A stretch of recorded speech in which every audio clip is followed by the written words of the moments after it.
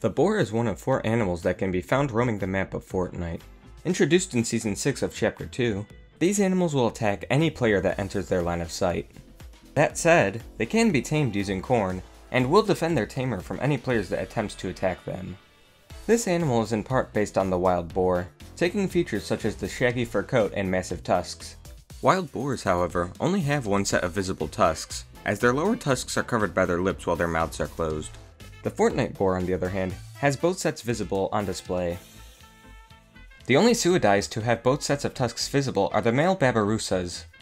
This pig-like animal's tusks develop in quite the unusual way, as their upper pair of tusks grow upwards, splitting the skin of their nose and pointing directly to their cranium.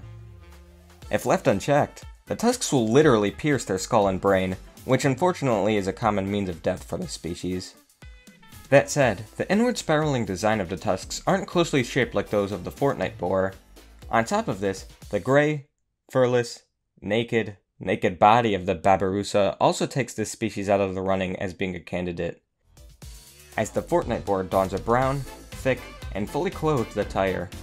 Considering this species is out of the running, the Fortnite boar appears to simply be based upon an interpretation of a wild boar, whose lower tusks just happen to continue growing beyond their normal proportions. I thought perhaps an extinct relative of the Sulawesi might be the answer, then came across this.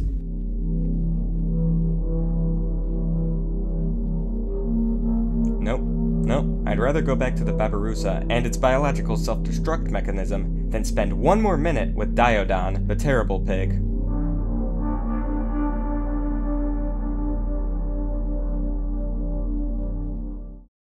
But really, looking at other extinct pigs, their monstrous proportions far outweigh a simple tusk modification, so I still believe the wild boar is most likely our candidate. Subscribe and like the video if you enjoyed this episode, and leave in the comments what single fictional animal you'd like me to cover in the future. Thank you for watching, and continue to explore the Biotaverse.